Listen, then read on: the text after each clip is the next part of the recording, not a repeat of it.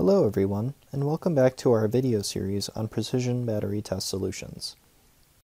Hopefully you now have a better understanding of the role of and the considerations to be made for each socket in this battery test design. Next, we'll briefly explore a simulation of the design in Tina TI. This slide steps through the various components of our design as implemented in Tina TI. The major components are the battery current measurement unit, the battery voltage measurement, the CC control amplifier, the CV control loops, and the driver unit itself. On this slide, we show the results when the previously shown circuit is simulated in Tina TI. V cell is the battery voltage, and I cell is the battery current. As you can see, the system begins to charge in CC mode. Then, when the battery voltage gets to the regulation voltage, the system switches to CV high mode. The output of the CV high control amplifier goes low to turn on the diode and pull down the input of the driver. Because the CC set control signal remains high, the CC control amplifier's output rails in an attempt to force the maximum charge current. However, because of the 20 k ohm resistor between the CC control amplifier and the shared node at the input of the driver, the CV high amplifier is able to essentially overpower it. The I cell charge current goes to 0 amps.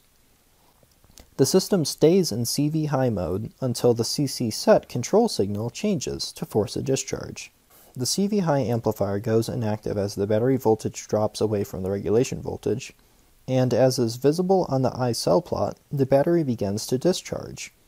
When the battery voltage reaches the threshold voltage, the CV low amplifier output goes active, going high to turn on the diode and pull up the driver input.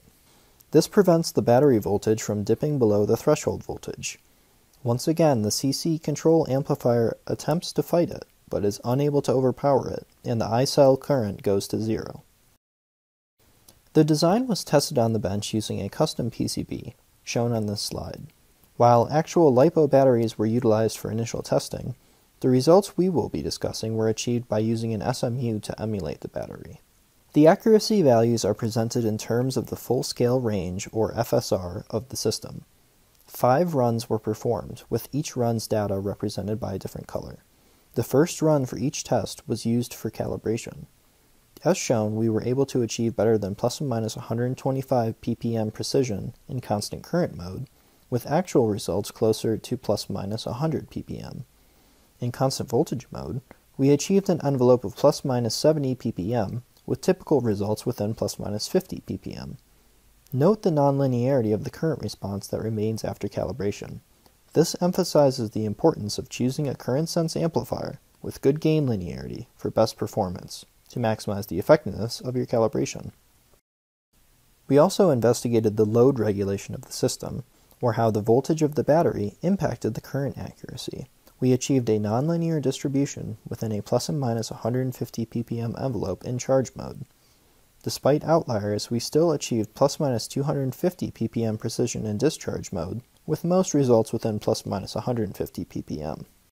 Thank you for your time. We hope this video series was helpful and informative. For more BTS resources, please visit ti.com.